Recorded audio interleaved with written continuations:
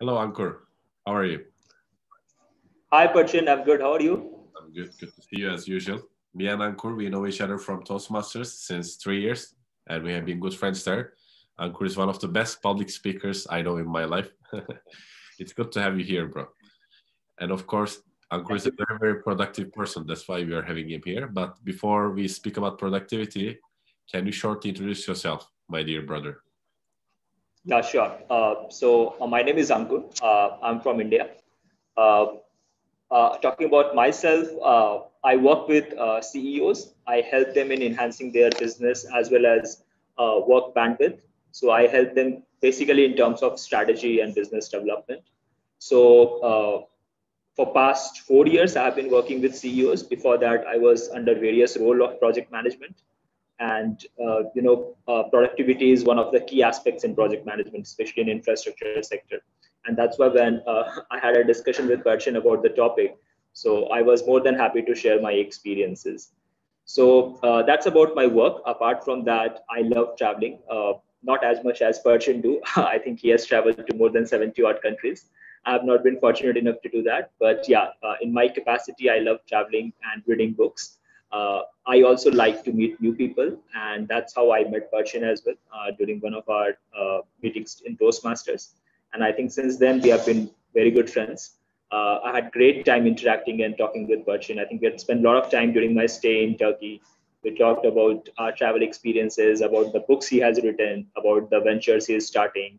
So it's always good. It's always good to talk to Perchin. And one of the basic essence of productivity is to talk to like-minded people from whom you can learn and absorb ideas which they are implementing. That actually helps in enhancing your personal productivity as well.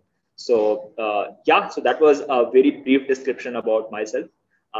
Now I'll hand over the virtual stage back to Perchin. Like a little Toastmasters meeting. Yeah. Yes, I think actually you touched a very good point, Ankur. That's being with like-minded people at similar frequencies, it really increases your productivity because you take them as examples. But before all this, I want to ask you, what does productivity mean to you? What does this term mean to you? So, of course, there are many theoretical definition available to it. But if I have to say, in terms of my understanding, I would say productivity is basically balance between two very essential components. One is the trade-off of your time, and second is the trade-off with urgent versus what is important.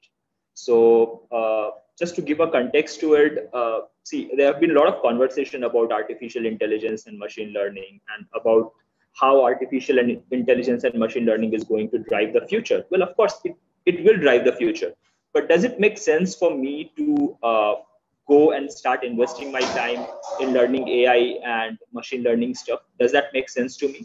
Well, yes, probably that could help me in enhancing my knowledge, in enhancing my understanding of the subject. But is this the most productive use of my time? Will I be able to create, let us say, some value out of it, or will I be able to add some personal value to myself apart from, just adding some brief knowledge about a particular subject or domain? So it becomes very important that how you trade off with the time, whichever is available with you. What is the best utilization of the time which is available with you? That is one thing. And the second thing is about being productive is the categorization of what is urgent and what is important. I'm very sure, Pachin, you would have read Stephen Covey's Seven Habits of Highly Effective People, where he talks elaborately about this subject and how this single most policy is creating a lot of mismanagement in terms of time and the way people deal with their priorities. So it's very important you understand what is urgent and what is important for you, because we invest a lot of time in doing urgent tasks, and sometimes we, in a way, don't give that much of attention or that much of our bandwidth to do the tasks which are important for us. So productivity basically lies in doing important tasks, trading off your time in doing tasks which are important for your personal value, which are important for enhancing your self personality, enhancing your understanding of things. So to me, yeah, that would be a very practical definition of productivity for me. Yes, so I don't have time. It's not a valid thing because it's all about prioritizing, right? Absolutely. And what about you, Ankur? Do you consider yourself a productive person? I mean, I consider you a productive, but not every productive person considers themselves as productive. So what is your internal feeling? Do you approach yourself with enough self-love? And are you satisfied with your own self and performance? I think it's a very difficult question to answer because self-assessment is one thing which probably is something which is not that easy. You can't do it, especially when it comes to talking about or critically examining your own habits and abilities. So I think productivity has a lot to talk about discipline. A lot of that comes from the fact that whether you are self-disciplined or not. So I try to be disciplined as possible. I have seen, for example, you have been reading a lot in last few quarters. I understand. Uh, I think in our last discussion you mentioned the number of books which you have read alone in this year was I think that number was close to 30 or 40. What was it, Persian? I don't count, but I sent you the list of the names I read. I didn't send Yeah. you the numbers, but So because I take notes. So But I mean, I think it's always a relative thing. What are you benchmarking yourself against? So if I'm trying to benchmark myself against you in terms of reading the books, will I consider myself productive? I doubt so because I haven't read even 6 or 7 books in this year. I would have read just 3 or 4. So, but at this point of time, is that my priority? Is that something which I really want to do at this point of time? So by that way, I think it's a very personal thing that what are the factors you want to consider when you are talking about the self-assessment in terms of productivity. Someone who wants to invest more time with the family can call themselves productive if they are managed to invest more time with their family. Somewhere who likes to do self-learning, who likes to acquire new skills, if they are able to invest their time doing that, then they can call themselves productive for that matter. So yeah, I mean, I try to be self-disciplined. I try to engage into things or activities which I believe will help me in enhancing my skill set. But I also try to have a fair balance between my professional productivity and personal productivity, because professional productivity is something which is right there. I mean, I have to do it. It's an obligation. I have to perform the task for which I'm getting paid for. But when it comes to personal productivity, where there is no added incentive, where there is intrinsic motivation that only derives the personal productivity, so it becomes very important to have that motivation up and to have that definite purpose that can actually drive you towards that intrinsic productivity. So yeah, that would be my take on the productivity budget. yes, bro. Inner motivation and having a why am I doing this, and internalizing it is absolutely crucial. And what about your methods, bro? For example, I use calendars and Evernote. I use some tools and I have some certain methods that I use to be productive. What about you? What Uh, technical methods? so Yeah, so I think this question I can answer because for the large part of my life I have been a very fond supporter of multitasking, and I have been doing it for I mean quite a few years. But it's very recently when I've realized that there is no concept as multitasking. It's switch tasking. You're basically moving from one task to another, and that I believe has been one of the key learnings for me. Mozart once said that if you want to get a lot of things done, then do one thing at a time. So I think that way it's very important that how you are managed to focus on one particular activity and getting it done. That is the most important aspect which I have learned in last few years. And I think it also resonates with the psychology with which the brain functions. If you are familiar with the concept of shallow learning versus deep learning, like most of the people, they listen to podcasts. Uh, I mean, random podcasts, which are like 1 minute, 2 minutes podcast, and they, while it stimulates their brain, it makes them feel that they have learned new thing. But there is always something more to it, and that is where the deep learning comes into the picture. So you should keep these things as a base and try to build things on it. So shallow learning should be actually reinforced with the deep learning. Then the actual learning happens, and that can lead to a productive mindset. only depending on shallow learning is very much learning for entertainment, and that does not go a long way. If you see, Napoleon Hill also in his book has talked about the value in terms of the experts. I mean, if you are an expert in a particular domain, or you are just you know uh, jack of all trades. So that trade-off is also there. So if you want to really be an expert in a particular domain, you have to reinforce the shallow learning with the deep learning, and that comes with focusing on one task at a time and giving your all 100% and closing it completely. Closing the loop is most important thing which we talk in most of our project management discussions. And you see most of the CEOs, they would be always focusing on closing the deal. So that's why it becomes very important that you pick a particular task and you close it, and then you move on to the next assignment. I'm muting myself while you speak in order not to have any external sounds. So that's why this little gap, I'm unmuting myself. But it's been going great so far, by the way. I'm also listening to you with awe and inspiration. So I'm like... Okay, well, this is a short interview, as you know, because there are a lot of reasons. Because the attention span is low, even though it's very interesting, people prefer shorter videos, and I don't want to take too much of your time. So I'll ask one last question, dear Ankur, and that is for people who want to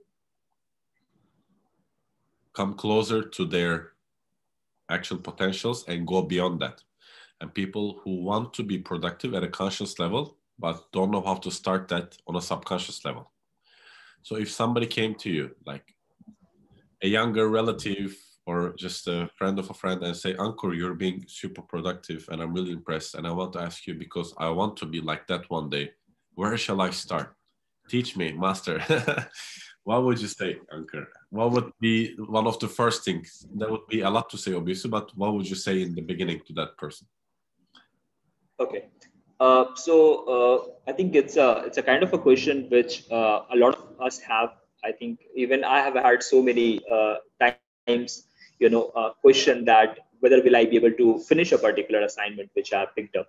So, I mean, of course, the motivation drops, motivation fluctuates at a different level or at a different period during a journey. And so, if I have to give one suggestion in terms of being productive or in terms of reaching to the full potential, is what you have asked question, then I would say that we are living in a very uncertain time, and we cannot say that okay, this is a particular code and this is going to run on all the programs. So you have to keep on devising it. You have to keep on devising new techniques in which you can actually rerun the entire process. So I would say that the most important aspect of being productive is the ability to develop the mindset of solving problems. You will have problems in your daily life, and those problems will probably shatter your plan, or you have to reroute your plan, or you have to change your plan, or you have to make a completely new plan altogether. So don't get attached to a particular idea or a particular notion that if you accomplish this thing, then you can call yourself productive. So don't have a particular fixed mindset. Try to have evolving mindset. Try to have a evolving goal, evolving ambition, especially in today's uncertain times, and see what best you can do with the time which is available with you. It becomes also critical to examine how things are unfolding around you. Situational awareness and situational leadership is one thing which is highly valued in the CEOs community as well, because uh, I work with CEOs on a daily basis. I see them solving problems. So none of the days they face the same set of problems, or they don't use the same principles in solving all the problems. Every time they are coming up with a different solution for problems, and therefore it becomes very important to have that set or have that understanding of problem solving and embracing the uncertainty which is around you, and still taking the decisions any which way. So yeah, I mean, things will change around you. Your plans might not work. You might feel that you are not being productive. Few days will go, few years will go, sometimes decades also go, but you can always start afresh and always start with the motivation of solving the problem which is there in the hand, and the moving ahead. I think that is one principle that has helped work for me and would probably work for others who follow as well. When you told this, the two words that came to my mind is resilience and flexibility. And I think they're super important skills in life. As you said, those and with enough health, you can always restart regardless how many times you fail. Thank you, Ankur. It was great to hear from such an inspirational person, and your experiences, your knowledge, and your wisdom always is my pleasure. I learned a lot myself, and I'm sure people who will watch or listen to this will also get inspired. So I really want to thank you, and I really appreciate it, bro. Do you have anything else you want to say before we say goodbye? Likewise, likewise, Persian. Thank you. Thanks a lot. And I'm very sure that there was something useful for your audience as well. And I see that you have audience from across the globe. So a big congratulations on that as well. And I have been personally seeing your videos on time management and various other videos which you have produced of it, and they have been very useful. And the best part about Perchin is he does not put any subject without doing the proper research. So if Perchin is mentioning anything, or if he is coming up with a particular suggestion or an idea, you can trust that he would have done a lot of research, a lot of homework, and then only he would put that content to the public and audience. So yes, I can totally trust Perchin with his understanding and with his methodology with which he functions and the values which he holds. So all the best to you, Perchin, for your work, and a very I mean a very warm rest of the year for your audience as well, because 2020 has been difficult so far, but let's hope that we at least end it on a good note. So yeah, namaste. Thank you, Perchin. Thanks a lot. Thank you very much. Take care.